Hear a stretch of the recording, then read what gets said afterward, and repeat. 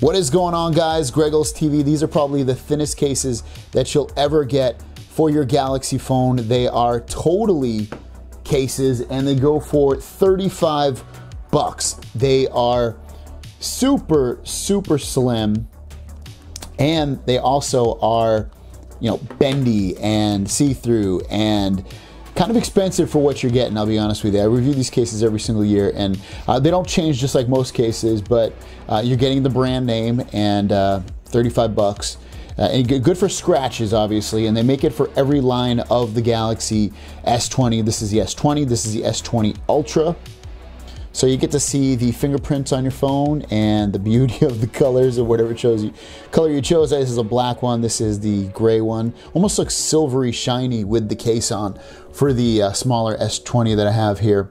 But yeah, really easy to put on, really easy to take off. It obviously works with wireless charging and wireless power share and NFC and Samsung Pay and all of that stuff. So you won't have any issues if you want to use this phone in its natural state of features that it offers you wirelessly or any of that stuff.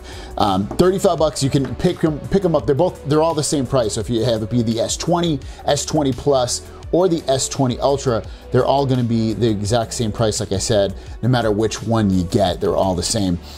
So you know, the cutouts and stuff at the bottom here, so you want to access any of the ports or the speakers. The buttons work fantastic. Have it be the volume keys or the power button. And obviously you're gonna get a warranty. This is an American company, so it's gonna be easy to contact them. They have a reputation to uphold. So that's the good part about this. So it's probably why you're paying a little bit extra for these cases, is that, again, it's an American company with a warranty that can be backed up. 30-day money-back guarantee via Amazon if you purchase it there or through Totalee's website. And I mean, holding it in your hand, super slim, so you really get to feel the body of the phone the way it's kind of meant to be. But it does add a little bit of slippery factor on the back here. It's not going to give a ton of protection, even though it does raise up around the camera a bit. So it will offer some protection. Don't get me wrong when I say no protection. It will offer you some protection. And then on the front, you still get a little bit of a lip on the front there and on the edges. So again, it'll give you some slight protection for the most part, but it's not going to be the king of protective phones. So if you're good with holding your phone in your hand, this might be perfect for you, because you'll see the beauty of the phone, and you'll also be able to feel the beauty of the phone, because it doesn't add that much girth or weight really at all. Link down below. Thanks for watching. See you down the road, guys.